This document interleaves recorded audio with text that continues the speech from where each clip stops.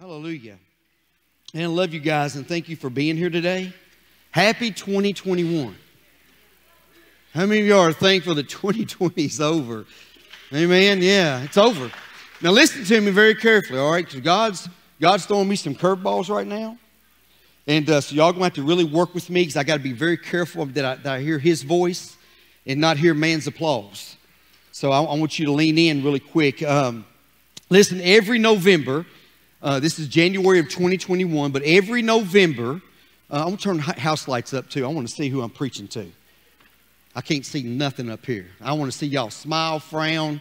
I want to see what you look like this morning. Amen. I see some waving now. Amen. How many of y'all glad to be in God? There you go. Lights are coming up. God said, let there be what? Light. Yeah, praise God. Praise God. So, man, listen, every November for the last 10 years, I take that month, the whole month of November, and I'm not doing this for an applause. I do this for my relationship with Jesus Christ. But I take the whole month of November and I seek the Lord. I ask for wisdom. I ask for vision. I ask for direction for Elkhorn Baptist Church. I believe, after reading the Bible, vision is that important. Matter of fact, the Bible says that where there is no vision, the people perish.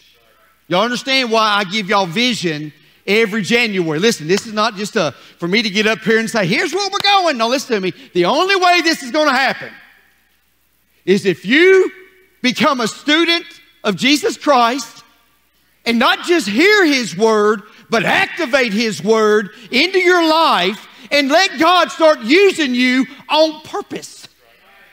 Some of you have been sitting for too long. And it's time. How many of y'all believe we're living in the last days? Y'all, we better start acting like that's the majority of people in here. It'll make you live different.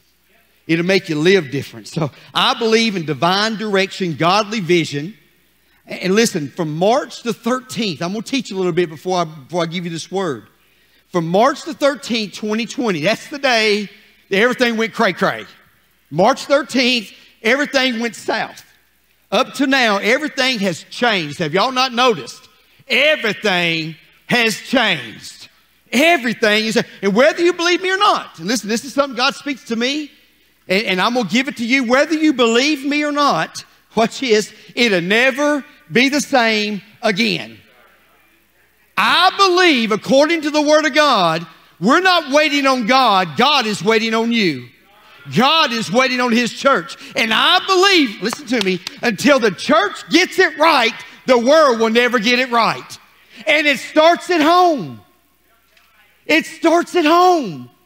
So today, man, listen to me. I really believe with all that I am, what are we going to do? What are we going to do? Are we going to surrender? Y'all know most churches are surrendering right now. They're giving up. They say, well, that's just the way it's going to be. And so we might as well just join in. And I stopped by today, 3145 East Elkhorn Road, to tell this church, as for me in this house, we will serve the Lord.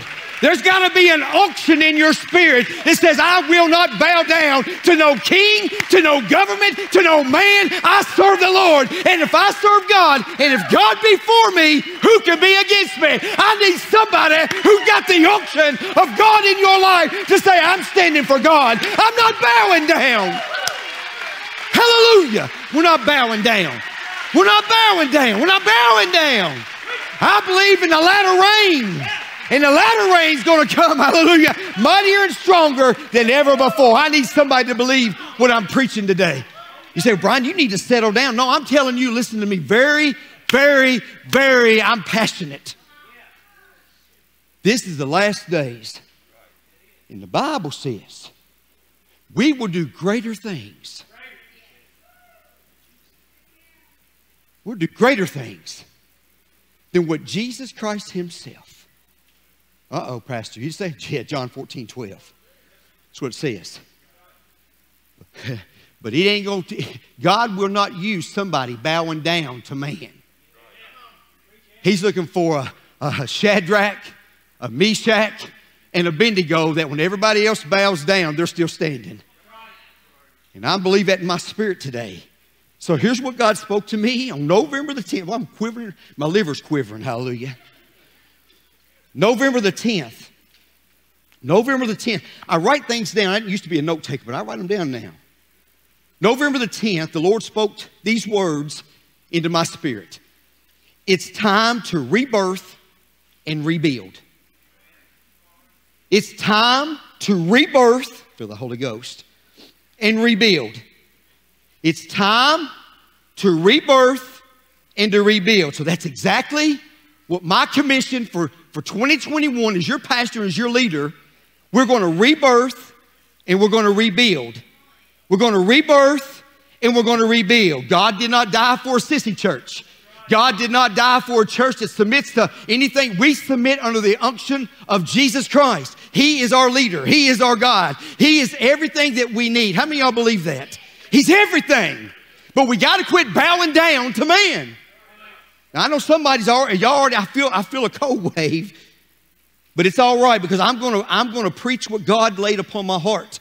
I want you to go ahead and look at your neighbor. I want you to help me preach. It's time to rebirth and rebuild. Tell somebody it's time to rebirth and to rebuild. Tell somebody else it's time to rebirth and to rebuild. Facebook, come on. It is time to rebirth and to rebuild. Rebirth and rebuild. That's all you're going to get out of me in 2021. Rebirth and rebuild. Rebirth and rebuild. Somebody say rebirth and rebuild. So what does rebirth mean? It's so good. Rebirth means these words. Start to flourish or increase after a decline. The average church now has got 30% of its congregation back. But I speak life over you today. We will rebirth and we will rebuild after declining. I speak life over this congregation that our tithes and offerings will be greater than it's ever been in the history of Elkhorn Baptist Church. And that should make a finance team shout. And I don't say it to get applause. I'm telling you, thus saith the Lord. Thus saith the Lord. And here's one thing, Joy, I'm telling you what God's speaking unto me. In these last days, God is going to raise up prophets, men of God, who's going to speak the word of God with no reservation, with no hesitation. Thus saith the Lord. And I got a thus saith the Lord word. And also, rebirth means revival. Isn't that crazy? Revival. In other words, it's an endless cycle of birthing. It's an endless cycle of birthing.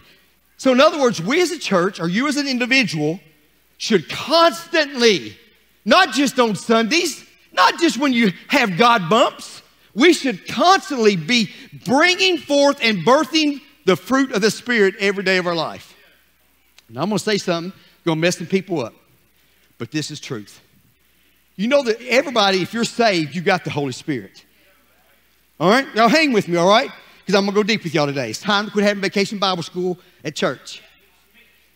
But here's the difference between having the Holy Spirit and the baptism of the Holy Spirit. I done messed up their religious folk. If you are baptized in the Holy Ghost with fire, you can't hate people. You can't hurt people. I feel the Holy Ghost. You'll feel something and you got the fruit of the Spirit coming out of your life. Even those who throw you down, tear you down. And this, I'm telling you, the difference between Holy Spirit and baptism of the Holy Spirit, you'll love, you'll have joy, you'll have peace, you'll have patience, you'll have kindness, you'll have goodness. Hallelujah. You'll have those things. I can't hate you. Anybody who says these words, I hate you, they ain't baptized in the Holy Ghost. There's no way. Because God is not hate, God is love. Love. Now, if that offends you, study your Bible. John says, I baptize you with water. But there's going to be one who follows me, who's going to baptize you with water and fire. I'm just telling y'all. It's just truth. So you know what? Here's what God's telling me in my spirit. It's going to be the working of the Holy Spirit in these last days. It's going to be, you can't quench it. You can't stop it. You let us in here today be under the right influence of the Holy Spirit, oh, there's something God-sized going to happen in here today. Now listen to me. We have touched the hem of his garment. But listen to me, there is more. There is more. There is more. There is more. There is more. Don't be satisfied with just coming to church 1 hour a week. I got to get busy. What's rebuild mean? Rebirthing means it's a continuation. It's an endless cycle of birthing. It's an endless cycle of birthing. Endless cycle of birthing. I'm bearing fruit every day of my life. And when I mess up, I ain't got to go to man. I go to the man. He'll forgive me of my sins, cleanse me of all unrighteousness, and help me get back on track. Rebuilding means this. I love this. To replace, re-strengthen, reinforce, revise, reshape, or reorganize. You know what this is? It's an endless cycle of ministry. In other words, we should always, as a Christian, you should always constantly be replacing, re-strengthening, reinforcing, reshaping, reorganizing, rebirthing, and rebuilding in ministry. You should always do that. You should always rebirth and getting stronger in the Lord. Come on, somebody. You should always rebuild. Just because it worked last year, watch, don't mean it's going to work this year. God will throw you a curveball. So here's the title of today's sermon. Rebirth, rebuild. If you're a note taker, rebirth, rebuild. Rebirth, rebuild. Say it with me. Rebirth, rebuild. Listen, we're going to stick in this vein all month. I'm going to go ahead and tell you, let me preface this. We're going to stick in this vein. I'm going to preach. I'm going to teach. I'm going to lay a vision at your feet. And watch this. Then you've got to do something with it. You've got to do something with it. So the Bible says, if you have your Bible, this verse is right here. I've read it one way and I thought another way. But how many of you know when you start rebirthing, you think new word comes in, new word goes out, new word come in, new word goes out? Watch this. Genesis chapter 11, verse 5 through 7. Let me read this over y'all. How many of y'all glad to come to church today? How many of y'all glad y'all are here today? Amen? I'm glad you're here. Now listen, Genesis chapter 11, verse 5 through 7, New Living Translation. But the Lord came down. Don't tell me the Lord can't come down. Matter of fact, he's here with us right now. But the Lord came down and he took a look at the city. Watch this. And the tower of people were building. Building. Look, he said, the people are united. Here's a key verse. I'm going to preach on this next week. And all speak the same language. They're united and they speak the same language. They're united and they speak the same language. Y'all with me? They're united and they speak the same language. After this is what God says. Nothing they set out to do, hallelujah, watch, will be impossible for them. You know what's going to make Elkhorn Baptist Church stand out? It's going to be that when we unite and we start speaking the same language. And when we unite and we start speaking the same language, y'all watch me. You know what's going to happen? Anything, I feel the Holy Ghost, anything we set our minds to do, we can do it with God. Somebody help me preach today. You name it, anything. That's why God says, for whatsoever you ask in my name, it shall be given. You know what that is? That's called unification. There's power in it. And watch this. He said these words. For some reason, God said they're united and they speak the same language. He said these words, let's go down and confuse the people. Oh, why, Allison, why did he say that? It looks like God would want us to be united and speak the same language, right? But for some reason, he said these words, let's go down. Let's confuse the people with a different language. Then they won't be able to understand each other. So can I give y'all a quick history lesson on this real quick? Genesis chapter 11 is after the flood. Everybody say after the flood. Come on, everybody else say after the flood. The flood is when the whole world, not just Kentucky, not just California, I'm talking the whole world was destroyed. And God told the children of Israel, listen to me very carefully, as after the flood, the whole earth was destroyed. God says, I want you, as my children, I want you to replenish and I want you to repopulate the world. Replenish and repopulate the world. But watch this, Jimmy. The children of Israel said, I don't think so. I don't think so. They said, we're going to stay right here. Alice, this is crazy. We're going to stay right here, and we're going to build a tower straight to heaven and touch you. I'm going somewhere with this. If y'all will lean in and listen to me very, very, very quickly. We're going to stay right here.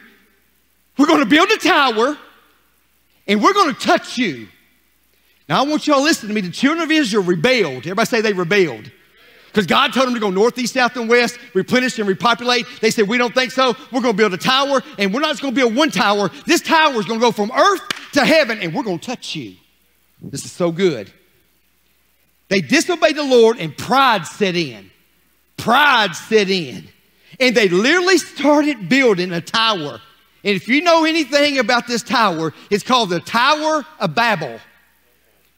Come on. It's the Tower of Babel. Can I go deep with y'all this morning? I really want to give y'all a good word. The Tower of Babel. Y'all know what the Tower of Babel stands for in Latin? This is good. False religious system.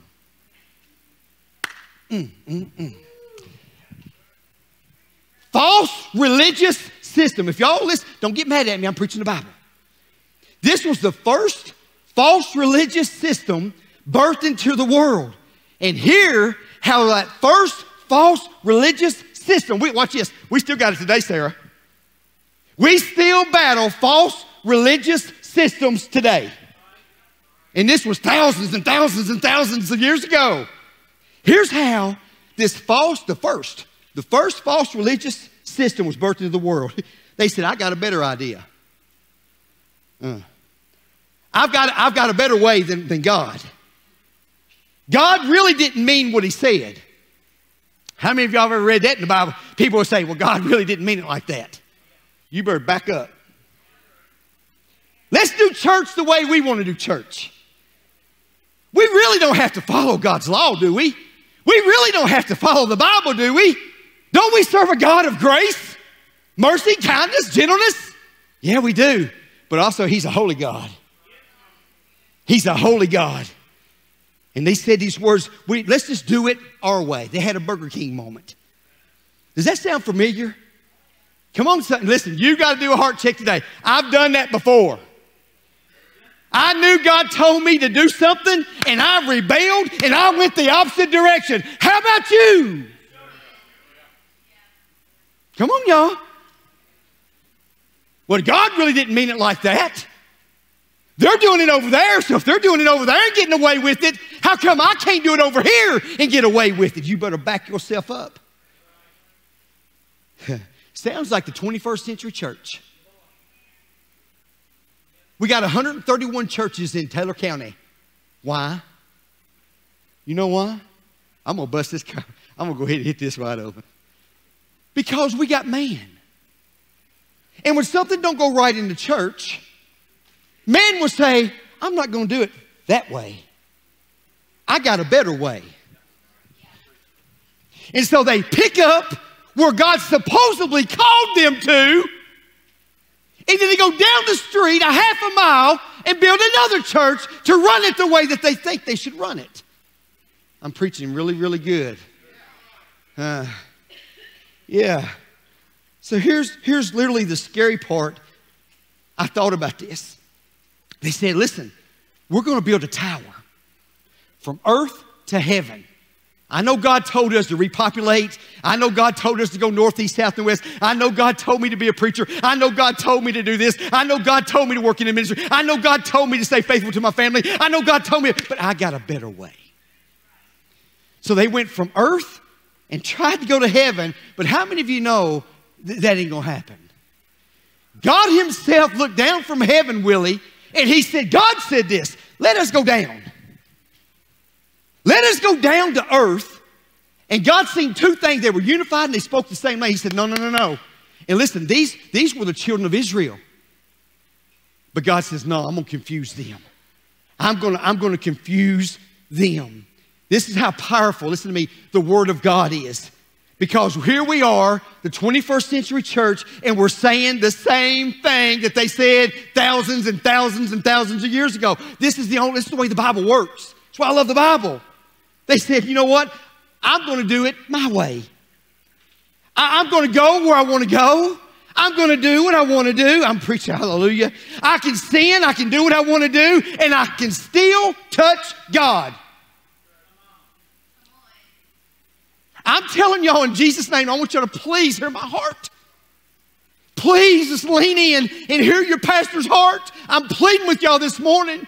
Just because your granny got saved and your mama got saved, that does not graft you into salvation. Just because you're at a Baptist church, hey, that believes in eternal security of the believer, does not mean that you can say a prayer, live like hell, and die and go to heaven. Listen to my heart. It does not. It does not. People, honest to God, think they can live like hell and die and go to heaven. I see it and I hear it all the time. It breaks my heart. So hear my heart. Church, you know that's called religion? Matter of fact, that's called false religion. I'm preaching, hallelujah. I was so excited to give this to y'all. Matter of fact, all you're doing is you're building a false Tower of Babel. And I see it all the time. There is a difference, lean in. There is a difference between religion and Christianity. Woo! Here, let me show you. There's a religion. There's a religion out there that says, religion says it's man trying to reach God. Woo! Christianity is God reaching man. Religion's all about works, all about works, all about works. Christianity is all about grace, all about grace, all about that grace, all about that grace, all about that grace. Religion, watch this, is the language of man. Christianity is the language of heaven. I feel the Holy. Do y'all know that heaven has a language? I'm going to get to this too. Heaven has a language. And here's what religion says. You have to go behind closed doors, confess your sins to man so you can reach heaven. Religion says you got to be a certain denomination if you want to reach heaven, if you want to touch God. Religion says you got to wear a certain type of clothes. I heard this all my life. You got to wear certain clothing if you want to touch God. Yeah.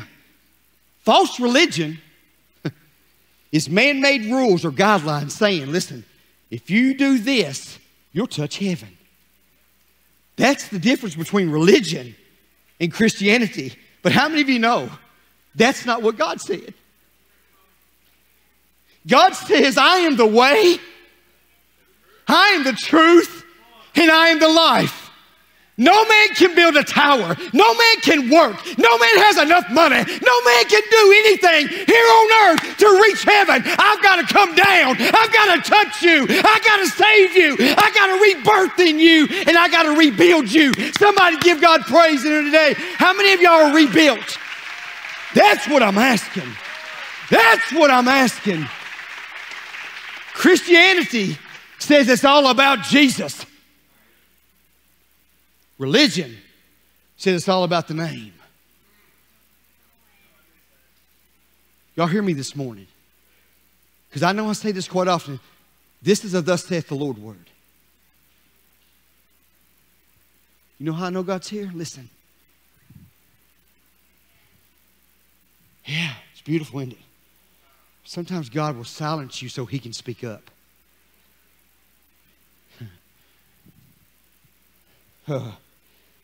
Man-made rules, guidelines. Let me give you another one. God says, he says his words, it's not by works, it's by faith. Jesus said, listen to this, for what will it profit a man if he gains the whole world? Y'all think about this. If he gains the whole world, wealth and fame and success and money, but he loses his soul. Come on, hallelujah, I feel the Holy Ghost. What will it gain a man? Will it gain a woman? Will it gain youth to be popular, to fit in? What will it gain all of us if we're the biggest church in South Central, but the seats are empty? What will it gain us when God has been writing on the wall to turn from your evil ways? Repent, for the kingdom is at hand. We live like heaven's not real. We live, I'm going to ask y'all, listen to me. Here's how I know I'm telling the truth. If you knew you had 5 minutes and your heart was going to stop, how would you act? If you knew today was your last day, well, Brian, I'm a faithful church member, so is Satan. Well, Brian, I put more money in that little black bag out there in those little boxes out in the atrium more than anybody does. The Bible says the lust of money will send you straight to hell. I'm preaching good. I know this is tough. But listen, it's real, because listen, if we get this right, God right now is wanting to rebirth and rebuild. Rebirth. If Elkhorn looks like this next year, we didn't rebirth and we didn't rebuild anything. Could it be? Could it be, Travis? Could it be that God is just really separating the wolves from the sheep? The wheat from the tare. The saved from the lost. You can talk it all you want to talk it.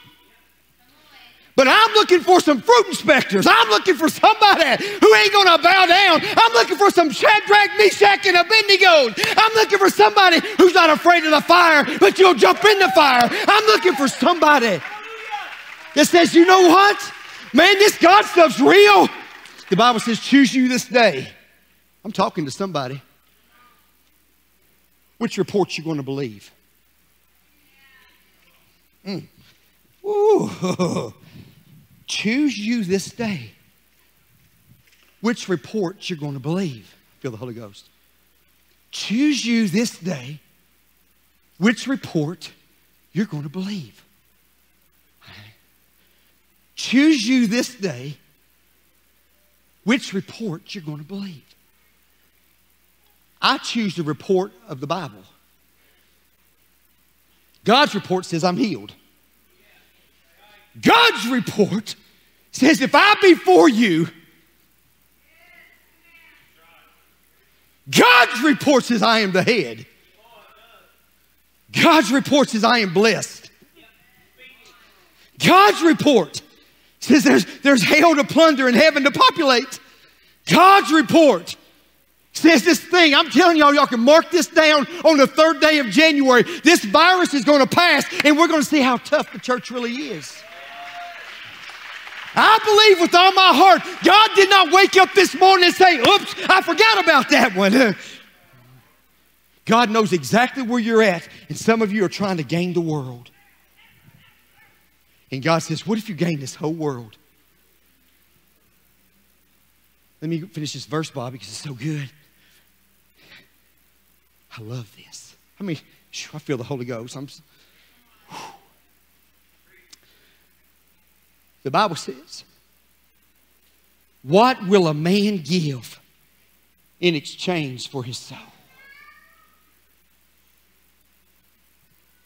I'm telling y'all, everything that you do here today is being recorded in heaven.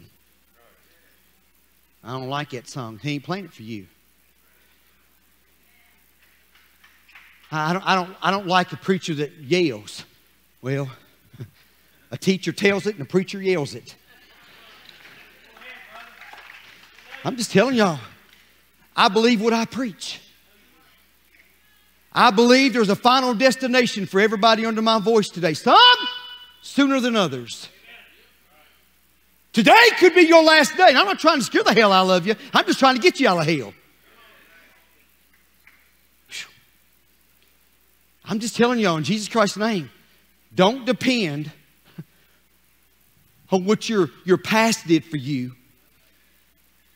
I'm telling you today, what will a man give in exchange for his soul? And listen to me very carefully. God never intended to make a religion out of Christianity.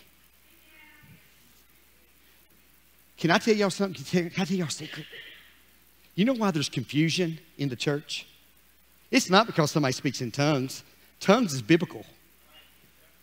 It's not because somebody prophesies. First Corinthians chapter 14, 1 Corinthians chapter 12 tells us that there's a gift called prophecy. Watch, that don't confuse people. I'm going somewhere. You know what confuses the church? When man tries to make it a religion and not a Christianity walk. I'm just telling y'all truth. Man will confuse the church every time if he gets in the way. How many of you know that's good preaching? So good. True Christianity is not a religion. So let me ask you a question. Praise Him, you guys come. I'm done. You say, really? Yeah, I'm done. Because this is 1 out of 5. Y'all come back next week, you'll get part 2. So let me ask y'all a question. Can I ask y'all a question? Everybody good? Listen to me. This is you got to answer it. Are you building a tower? Be careful. Are you building a tower? If you are, what kind of tower are you building toward heaven? Are you religious or are you a Christian?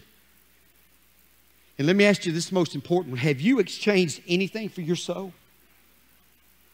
Have you exchanged anything for your soul? Anything. Works. Popularity. Fitting in. Watch this. Here's a good one.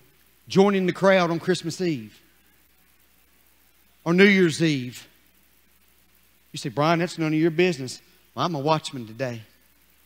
I'm on the tower. And the Bible says that a pastor in Acts chapter 20, verse 28, check me out if you want to, it's my job to watch over your soul. It's time to be a shepherd. I don't want any of you to die and go to hell. Nobody. But I'm going to ask you a question. Are you building a tower? Think about how powerful this is. The first false religious system was the Tower of Babel. And they said, no, God, I know you told us something. I know it's in your Bible. But God, I know you really didn't mean that. Yeah, He did. Yeah, He meant every single word in that Bible. Can I preface this a little bit deeper? Man has no authority to tell God what He can do and what He cannot do. None. So my prayer for all of us here today, while God is in this house and while God is working and while you're sitting there thinking, have you exchanged anything for your soul? Anything at all? Anything at all? Courtney, I want you to come here just for a moment because I'm going to obey God. And you know, if I hand you a mic,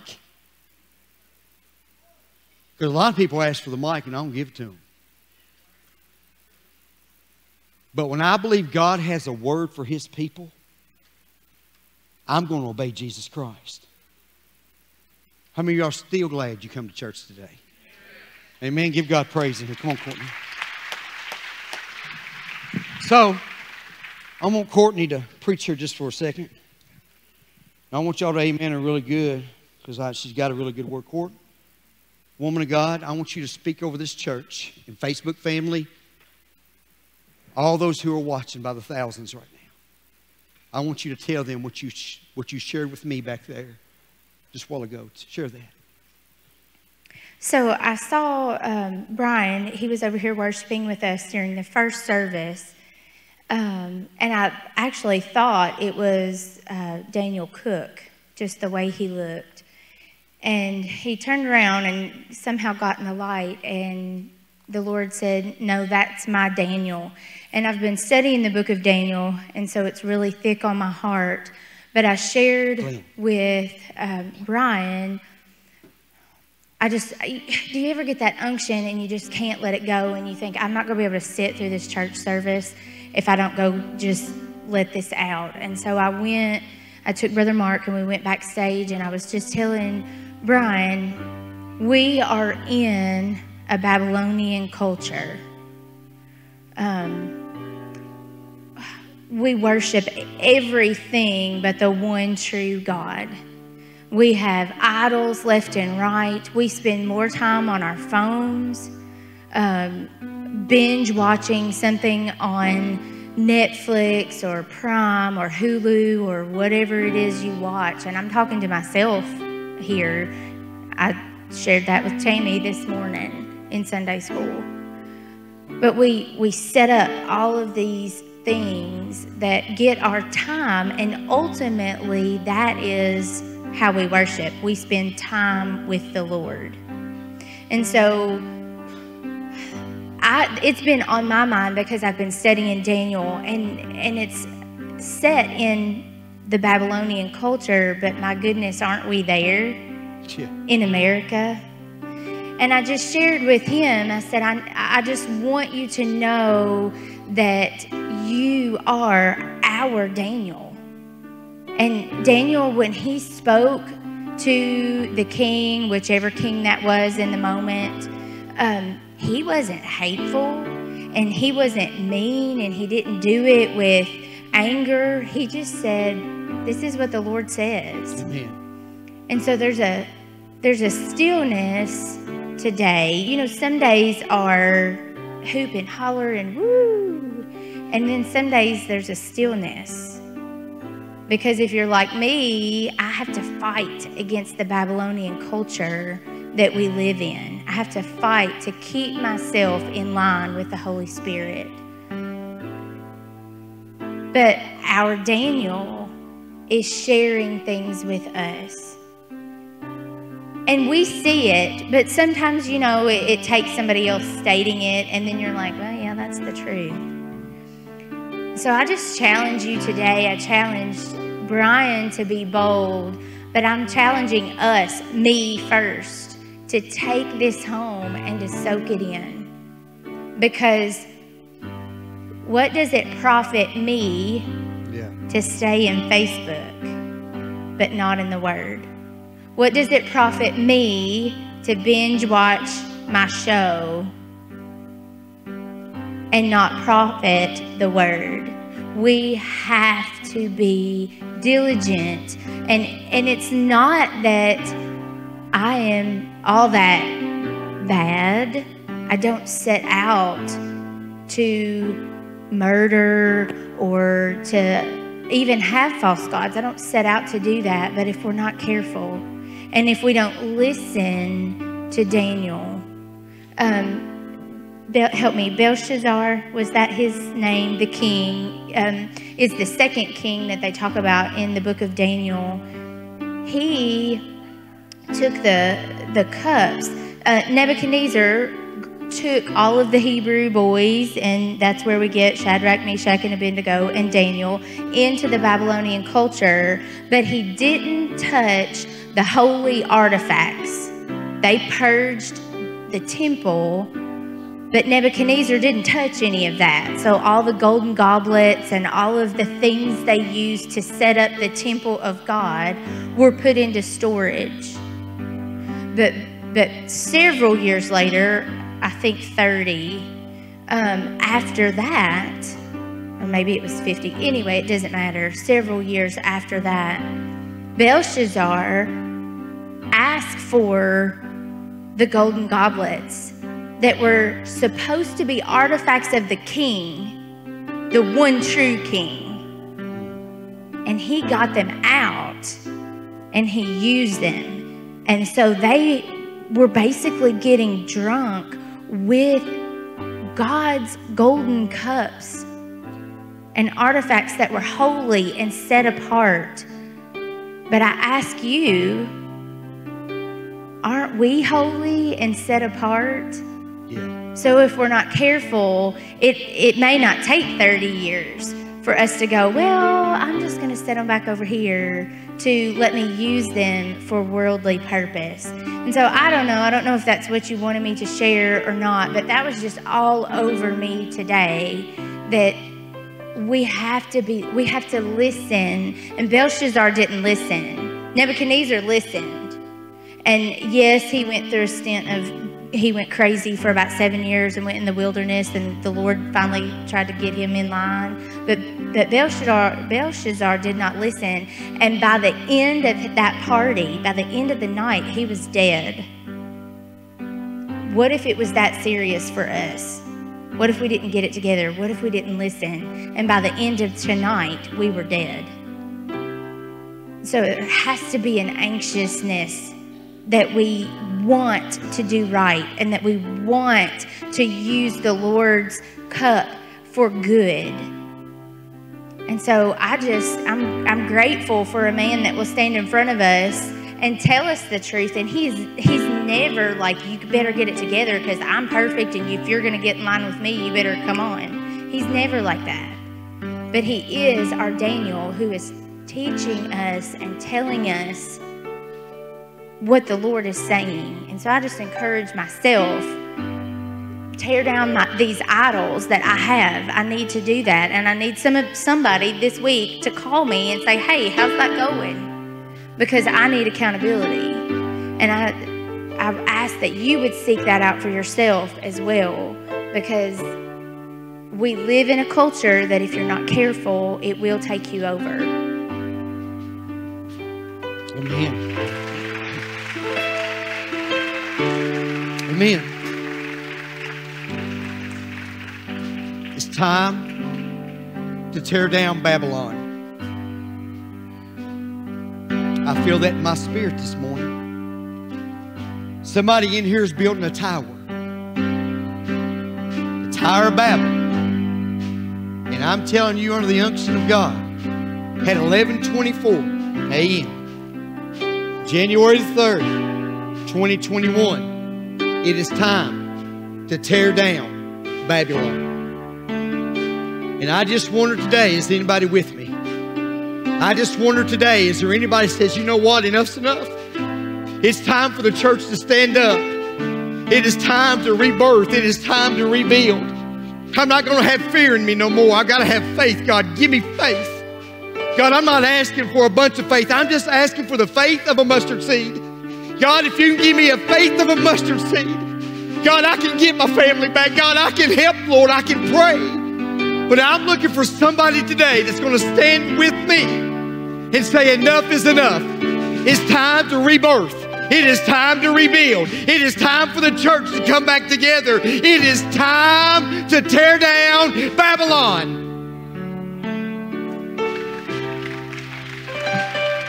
No, y'all ain't very convincing today. Y'all ain't very convincing today. I'm talking to you, sir, ma'am. I'm talking to you. God is waiting on the church. God is waiting on me and you. God is waiting on us to come together, to unify, to speak the same language. So in Jesus' name, I don't know where you're at, sir, but I can't get away from this statement. Have you exchanged anything for your soul?